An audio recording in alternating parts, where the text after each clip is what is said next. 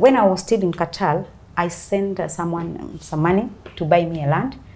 But when they were about now to put the roof, I was told that house was not built properly. My house was demolished and spent a lot of money to build this house. Almost all my savings went there. Tuko family, welcome to today's episode of Tuko Talks. My name is Yvonne Kawira. Now today we are having a very interesting guest. Do you ever imagine what happens when someone is about to pass on? What happens when you experience that near-death experience? Do you see things? Do you hear things? Do you talk to people? Do you see the light? Well, today we are here with a guest who has experienced all of that, and she's here to share that experience with us. So stay tuned because you're about to learn a whole lot about near-death experiences. Karibu sana, Rose, to the show. Asante. Rose, thank you so much for reaching out. Na story yako is very, very interesting. Yeah, very inspiring. Yes. Umengangana sana, umechapa kazi sana, struggle. Yeah. But you're here to share your journey. I thank God. Ebu tuambie umetoka wapi na where did you grow up? I'm from Meru County. I'm a Rust born. And I'm from a polygamous family. And I love God. I love people. Growing up, I was a happy girl, very ambitious. I wanted to do so many things. I wanted to achieve many things in life. And so I went to school in Meru until the whole level. And then when I came to Nairobi, I joined a college, that is Kenya Utalii College. I did some courses there in Utalii. Later on, nimechapa vibarua hapa na pale, been an M-Pesa agent. Nimefanya tu kazi hizi ndogo ndogo hapa kuajiriwa, but I've never been employed. Yani ile kazi nzuri ni kuhustle. You can see that.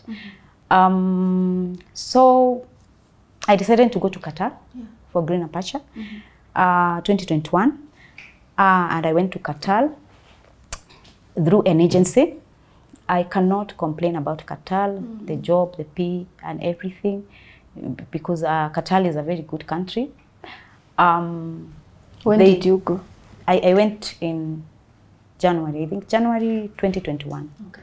And then I came February 2023. The reason you came back is because your contract expired? My contract expired. And I had to come here now maybe to renew. Yeah. But I didn't want to go back because I love to stay in Kenya. Because for me, when I went to Qatar, after a few months, I became anemic because I'm very choosy when it comes to food. I wanted the food from Kenyeji. I could not find those food, and they're quite expensive. So I became anemic, and I spent quite some money to get me to my feet. But in Qatar. Okay. What job were you doing there? Yeah? What job were you doing there? I'm a hotelier. You are so I was a waitress at a hotel in Qatar. Okay. Yeah. So after your contract expired, you definitely came back to Kenya? Yes. Had you saved some money? Yeah, what was your plan? A lot. And saved a very good amount of money. I wanted to build some houses for Zakulentisha in Meru. So when I was still in Qatar, I sent someone some money to buy me a land, of which he didn't. When I came and I started to do the building and everything, because I wanted to build some few houses and then have some little money. I start a business and then stay in Kenya because I felt this is where I belong. The building started and everything was going well. But when they were about to put the roof, I was told that house was not built properly. I was told it is not straight. So I was told I have to demolish it and start it afresh. Yeah, because it couldn't fall. So I had to do that because it is low.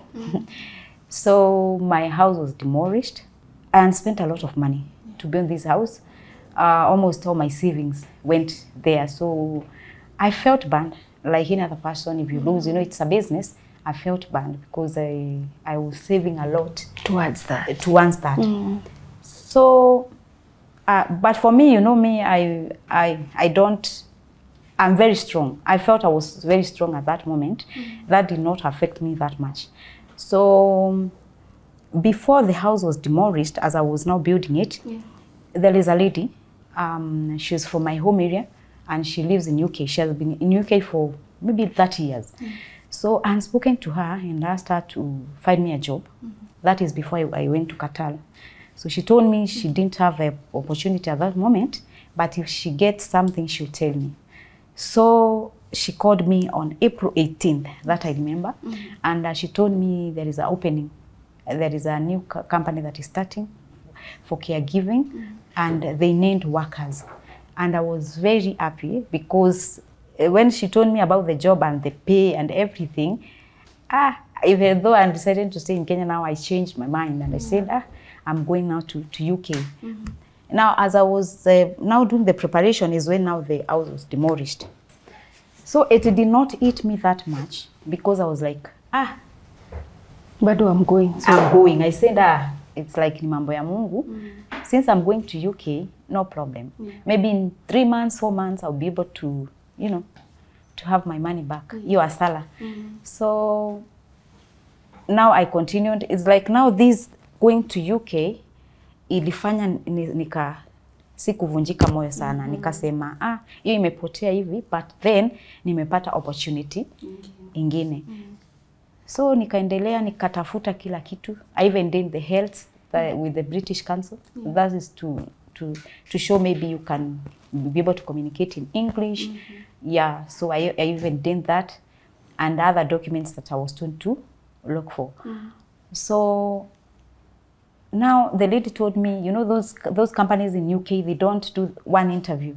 They can do multiple interviews. So the lady told me the first interview will be on August, and by then I should have everything. And we did the first interview on August with the panelists, and there were like 5 people. They were happy. They said that we like the way you are talking. We believe that you are a good person, and that's what we are looking for. So they said they think I have high chances. And now the lady now from my home area is like she guaranteed me watakuchukua. I was there in the office with them as they view your CV, and they really like you. So me, I was 100% sure watanichukua. So the next interview was to be on September. And yes, they called me on that September. The lady called me first. She told me that the interview is scheduled for the next week. Yeah. Now it was on Thursday, on 14th of September. And she told me they are going to send me the link so that I can choose the date I want for the interview. So I didn't choose on 18th. 18th was on a Monday. And now that was on Thursday. I chose the interview on Monday. Hey, so that day, my nephew was sick, but I didn't know. He woke up. We don't live together because it's a boy, so he has a house somewhere. So me, I heard that he is sick. For me, I did not take it seriously because I know, huyu ni mlevi. Akapelekwa hosi, na tukapigiwa usiku sana. Tukaambiwa Mwiti, the name was Mwiti, amepelekwa hosi. Tukasema, wewe unajua stories za ushago.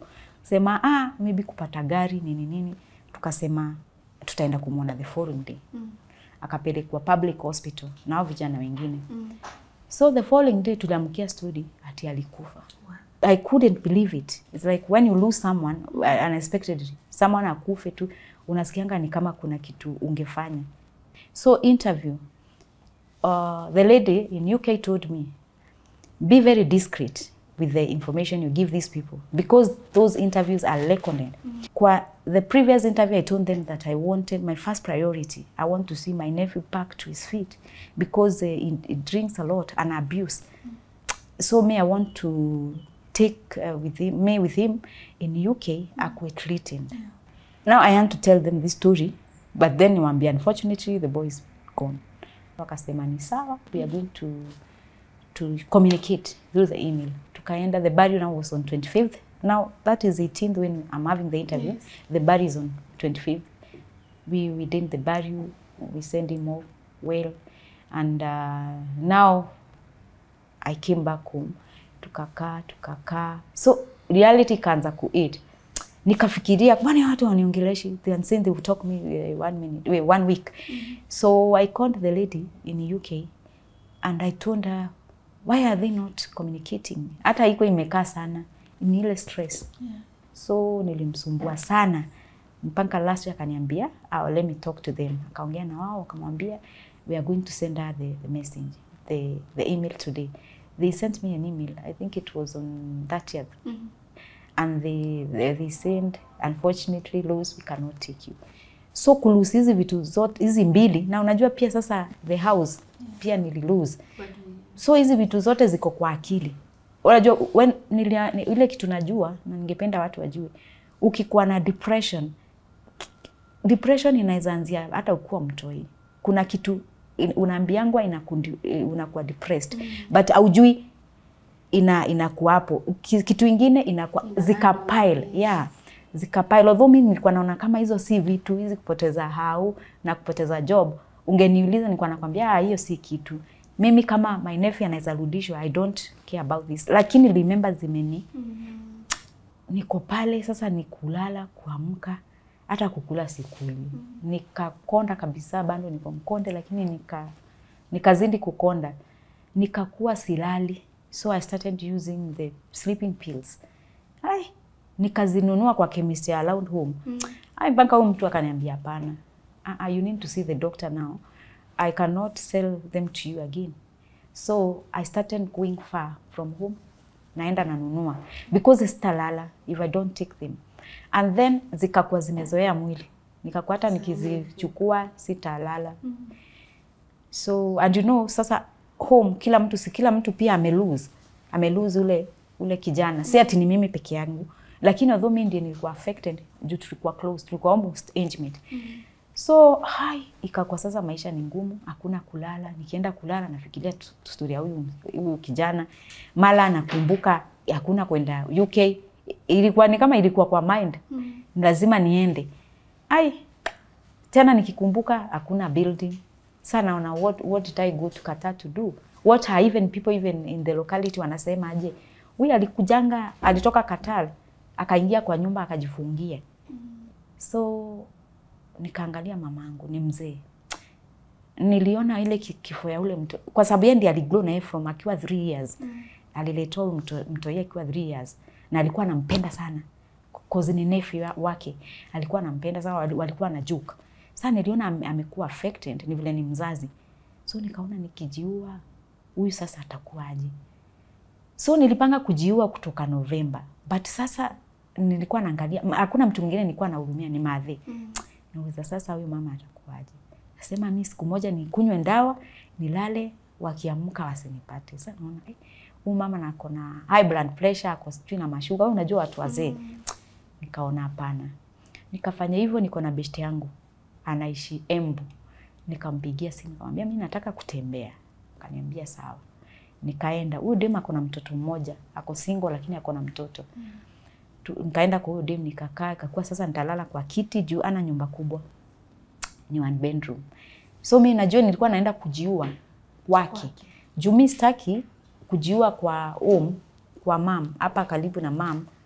Nilikuwa najua nilikuwa nasema huyu acha tu atasikia story. Kwenda kwa ule dem tukakaa nini kujua kama niko na stress ama niko na hizi mambo. So ikafika usiku, nilikuwa nimeenda nikanunua dawa za. So ndio nikakunywa hizo dawa nikalala. Huyu dem ako kwa room yake. So sijui kama alikuwa anapeleka, sasa ni story sasa ananipeanga. Aliniambia alinipata nimeanguka unajua hii sasa kitu kama ile umelala, kaniambia nimekupata umeanguka na uko na mate huku mingi na hata breathe. So dem akaita huba, ndio wakanipeleka hosi. So kunipeleka hosi, sasa hii ni story ananipea, kunipeleka hosi. Sasa madaktari pale wananiangalia, unajua vile nurses wanakuchukua na kagali nini. So basi nikiwa pale kwa kitanda ya kutritiwa, it's now when I got out of my body. Nilisikia, sasa ile nilikuwa wanaona hata si respond, wanajaribu kunitreat si respond. Ndio mimi nilitoka out of my body. and I saw myself floating through the ceiling. Mwisho nikajiona niko juu mahali, sijui ni wapi lakini si kwa nyumba, nikaona niko mahali and I'm looking down. I could see my body lying on the bed and I could feel this is me, and I was like, what is happening? Could you hear what these people around you, like the nurses, are talking about? I couldn't hear them talk. I couldn't see them. I could see their actions. Yeah, talking on each other and everything, and trying very hard to revive me. I could see all that, and I could wonder, what am I? Now I don't remember what happened. I took the drugs and what, but I could see now my body lying there, and I'm very conscious now. I could feel myself. Yani nilikuwa najielewa zaidi hata venye niko sahi najielewa. Nauliza what is my body doing there, and I'm here. And now I was in that state of confusion. I felt a presence of someone, and I looked around. I could not see anyone. Was there light or darkness where? It was light. It was like the way now during the day, because I could see clearly. And remember now it is at night, but me, I could see very clearly. But I could only see my body and those people working on me, the nurses, that area.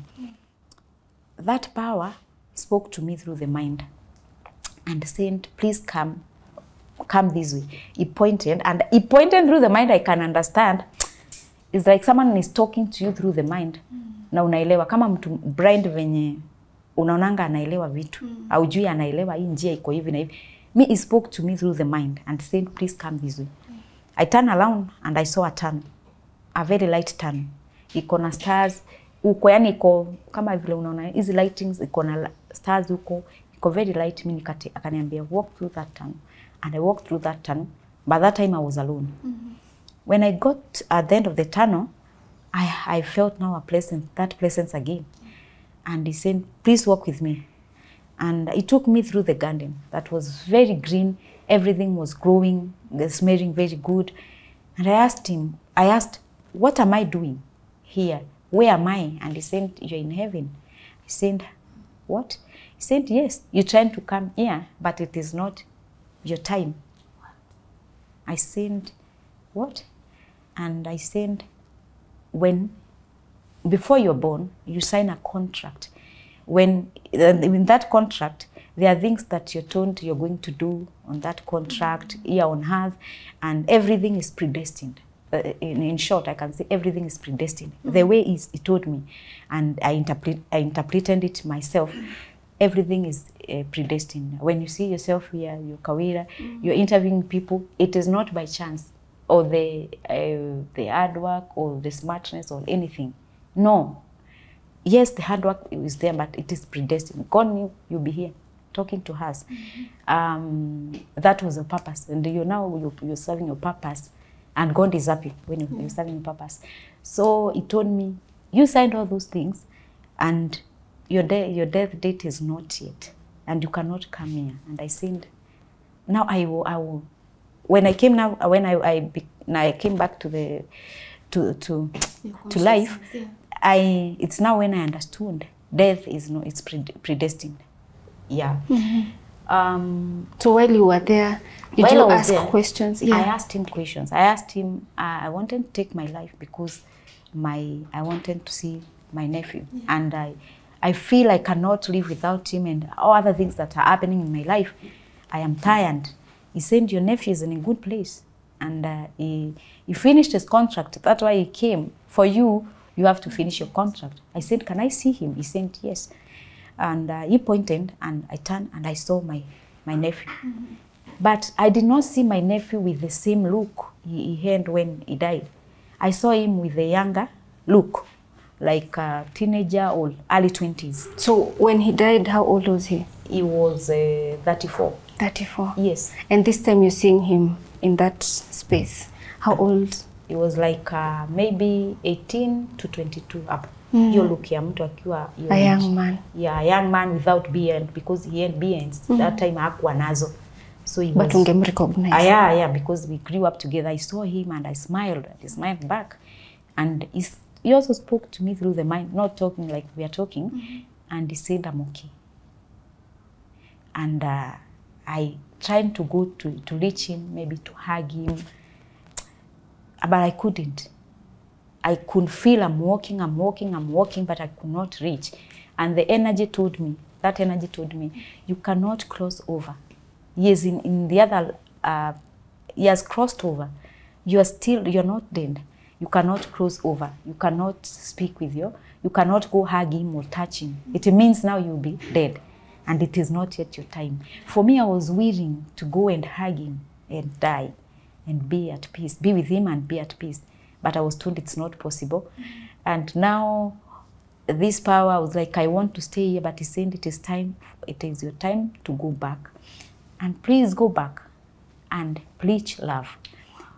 He sent to me, something like, it is love, that God wants you to love each other. Through love, now how I interpreted it, he said, through love, if I love you and I love other person, then I wouldn't do something bad to them and God is happy. I wouldn't, there is a lot of corruption in this country. If someone loves you, they will not, hawatakuwa corrupt, wafanye corruption, mlipange madeni mingi, ama mfanye vitu, mtu mwingine asafe, you can imagine. You steal money from people, you put in your pocket, and there are people wanalala njaa. And you're there, you're going to church, you're saying, we umeokoka. It is not church. Even religion, alitouch hapo kidogo. It is not church or religion or anything will take you to heaven. Only love. He said, God is very happy with your nephew. He was a drunkard. He was not going to church. But he did so many things to touch people's lives. And I was like, what? So when I came back to life, I realized that this boy, he was like, he wanted to stay kwa stage. Pale akieka watu, si conductor, tout, akieka watu. Because he wanted fast money. Najua pale akieka mtu anapewa 50, anapewa 20, nini. Sasa alikuwa anakaa pale. This boy used to carry luggages for, especially the old people. Sana. Yani for free, not for money. Shoshu akieko hapo anachukua anambebea. I could see him. Ni kwa sababu kwetu ni hapo. I could see him. And I saw him maybe 2 weeks before he died, helping Shoshu. And I was very happy. I was touched. I was like, I'm about to... Yani nimtoe kwa hiyo state. Nilikuwa naona he is good.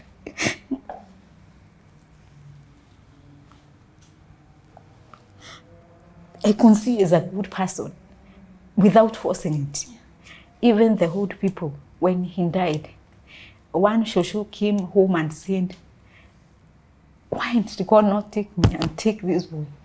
And he told my mother, this boy, whenever he used to go to stage, he would, before I crossed the road, because now I'm old, I cannot see properly, he could come and take me. And Nanda ananishika mkono, ananitafutia gari nzuri. So he was like, why did God take him? So also for me, I felt very bad because whenever I needed him, even when I was in Qatar, I could call and say, tell me to go buy medicine for my mom or do something for my mom. And he could do that without even questioning. Nasijampea pesa yote. It was very good even to people around. Walikuwa nasema. People can testify, even those who can watch. He was heaven sent. Ni kukunywa tu, na yake kunywa atapiga kelele. Hakuwa na, yeye kila mtu kwake alikuwa rafiki. Hakuwa anasema huyu ni adui wangu ama huyu. Hakuwa na issues, na alikuwa anapenda sana kusaidia na nguvu yake. So he said God was very happy. Nimpe 100 akakule. Hiyo kitu atakaa nakumbuka. Anasema ule msichana. Now that's what God. Hiyo ndio inafaa. That's your way to heaven. Hiyo ndio Mungu anapenda. Not because you're very beautiful or you're very rich, but you don't touch lives. Kutouch life ya mtu si lazima ufanye vitu bigi. Ni ile kitu pia wewe you know there are those things people have done to you and you remember them up to now. There are those things you don't forget. So those are things that's what God wants us to live.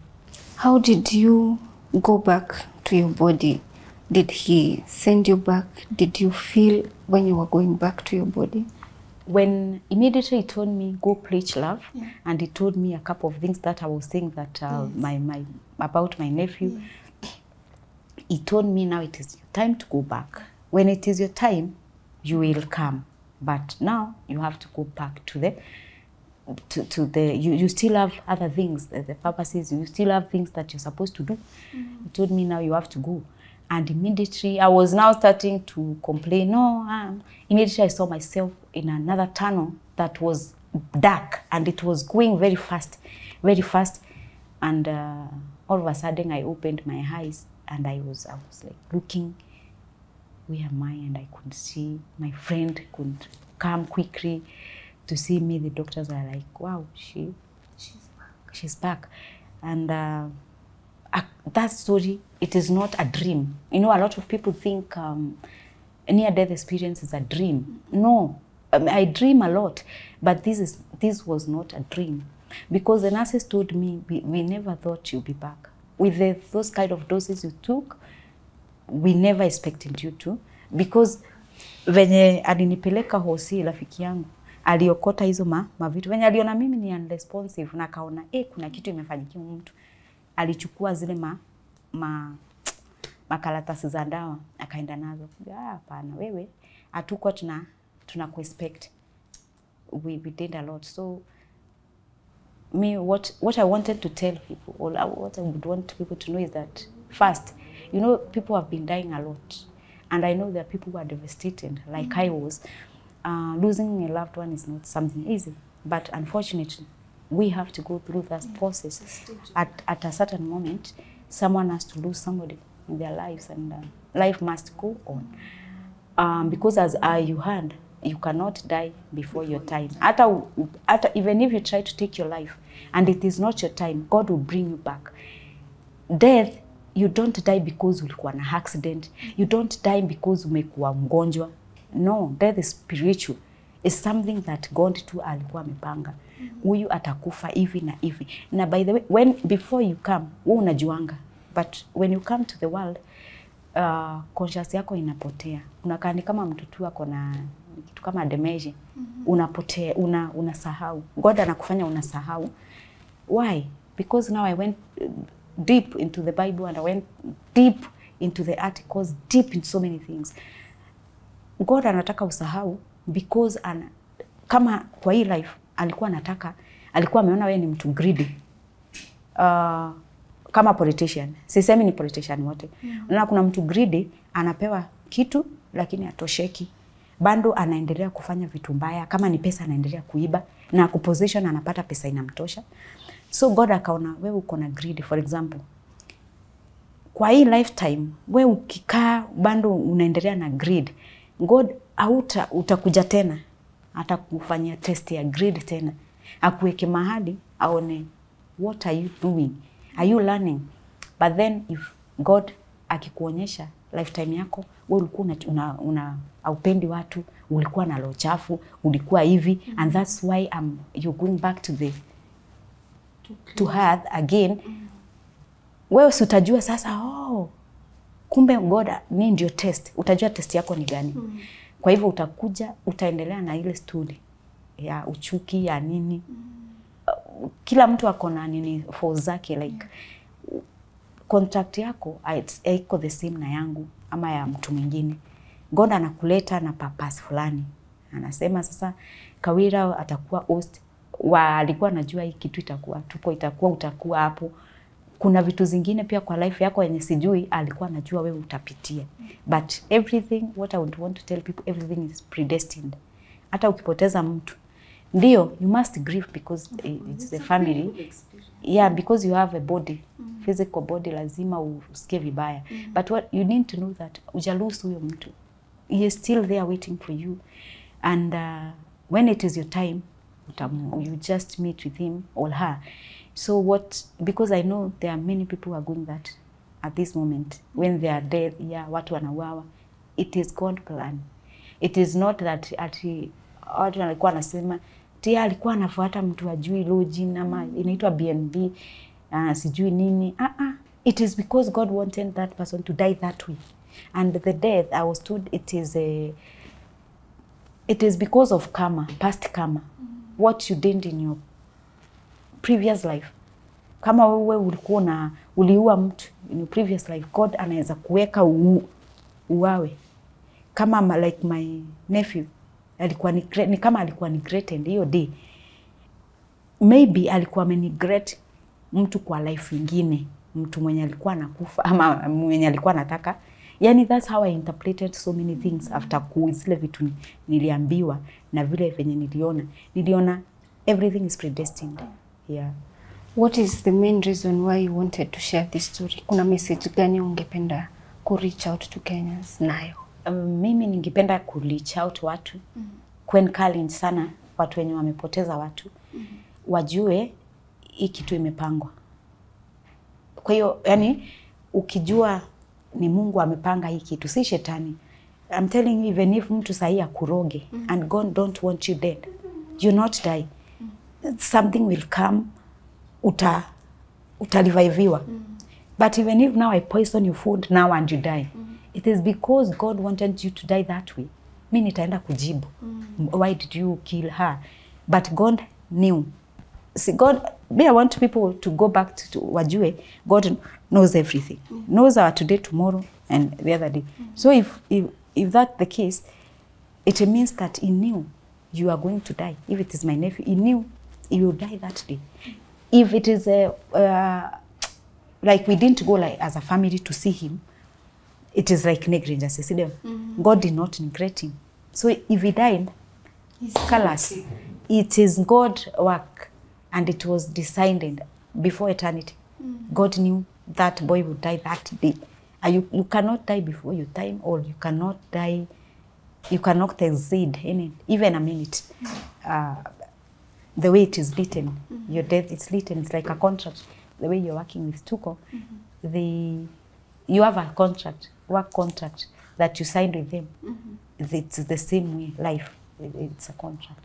So right now, what is your plan with life? What has been your future plan going forward?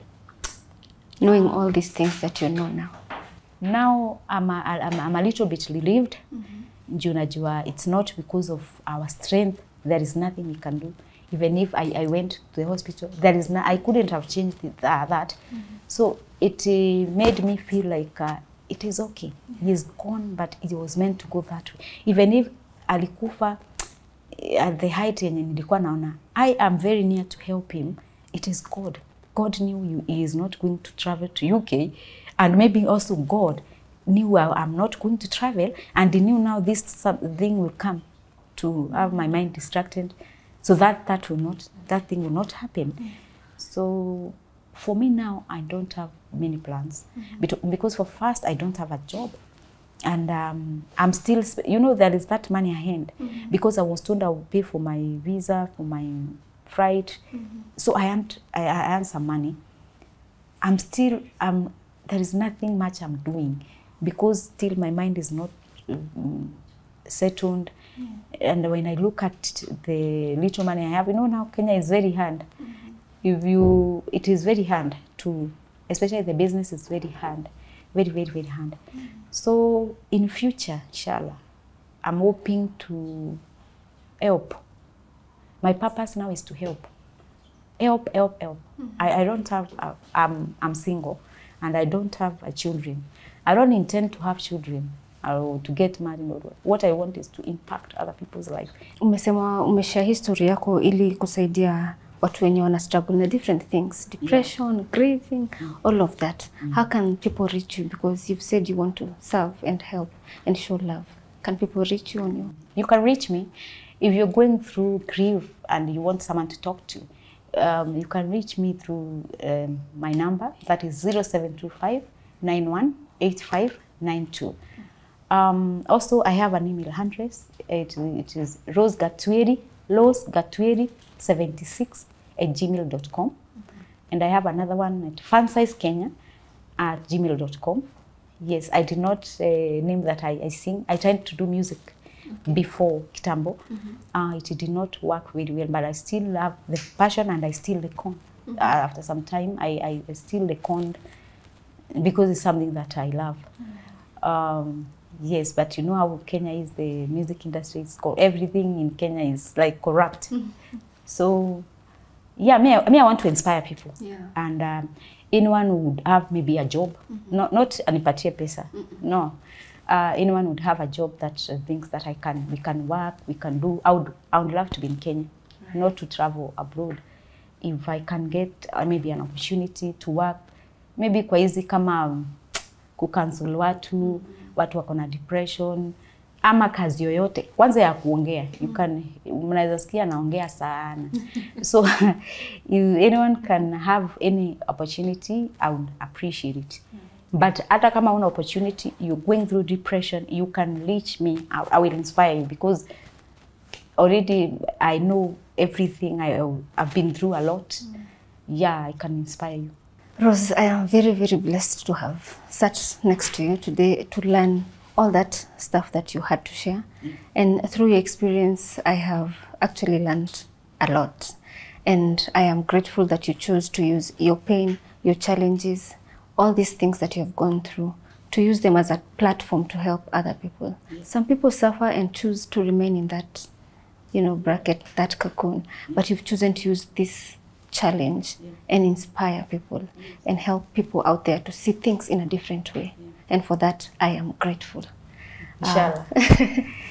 Inshallah. I'm happy. Tuko family, that has been quite their story. We have learned a lot. If you wish to reach out to Rose, please call her on the number that she has shared. We will pin it on the pinned comment. Please reach out to her, love her. Please let her encourage you. And thank you so much for staying with us till the end of the show. My name is Yvonne Kawira. Till next time, keep it Tuko.